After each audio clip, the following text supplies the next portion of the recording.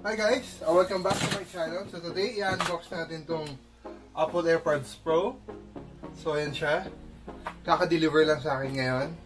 So, titingnan natin kung anong difference nito. Ha? So, ito, open na natin.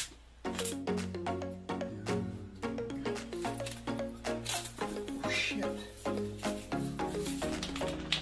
So, ito siya.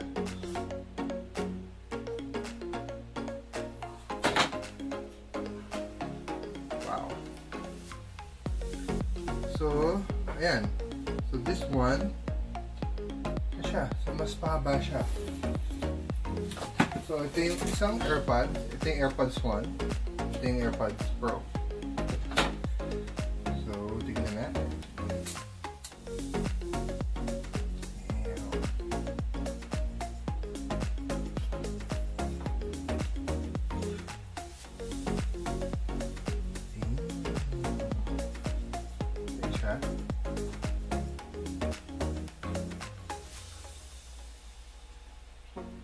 Ooh.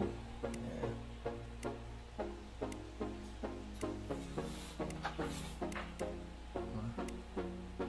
So, ano ba pinagkaiba nyo sa luma? So, tignan natin.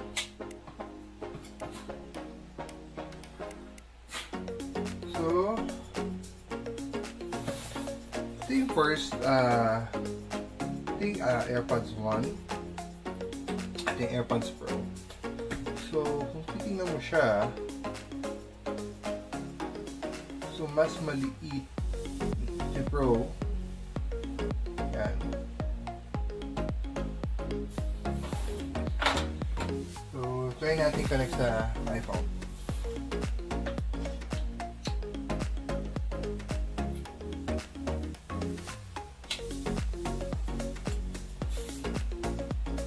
Here.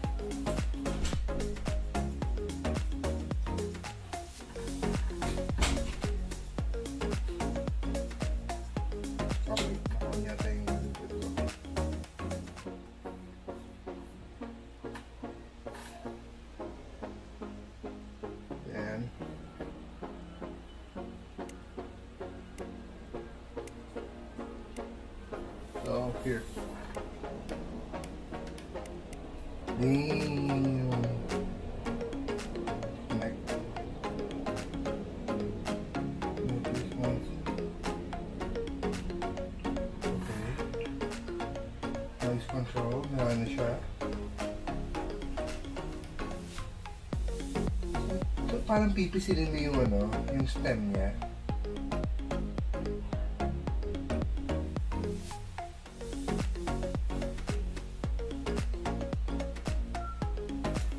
Kaya natin.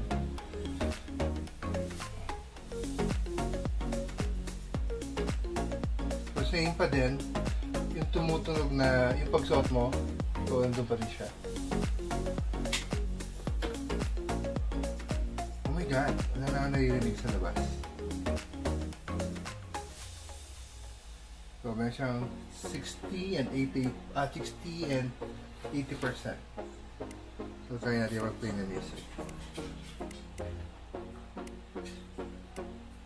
Play natin yung album ni Kanye West.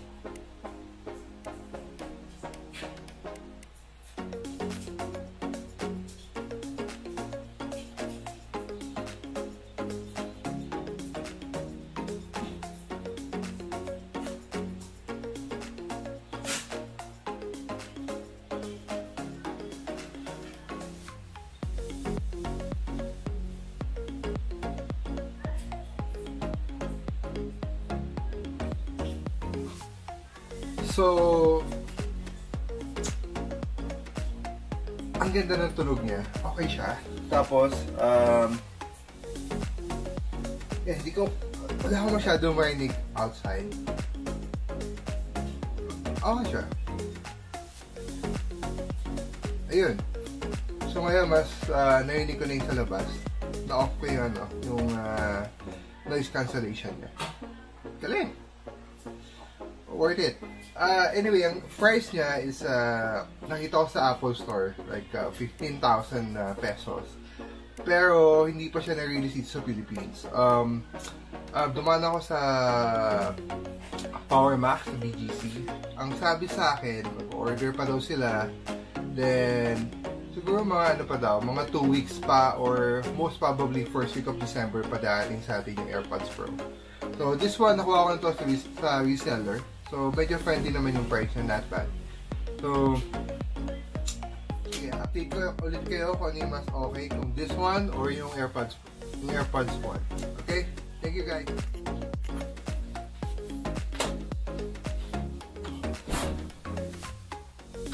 So okay guys, nagpanik ako kasi tingnan nyo, iba yung ano niya, iba yung charger niya. Kabilang side is USB-C, kabilang side naman is lightning adapter. I mean lightning. So, paano ko i-charge? So, siguro, i-charge ko muna siya via, wireless charging muna. So, I don't know.